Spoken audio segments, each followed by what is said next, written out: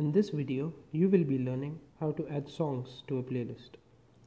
Adding songs to a playlist can be done by three ways.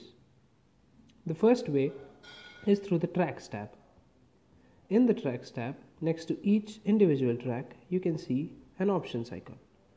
Click on the options icon and select Add to Playlist to add each song individually to either a new playlist or an existing playlist. The second way is also through the Tracks tab. Select the number of tracks by holding your touch and click on the options icon at the top right corner. Select Add to Playlist. Here you can either create a new playlist or add the selected songs to an existing playlist.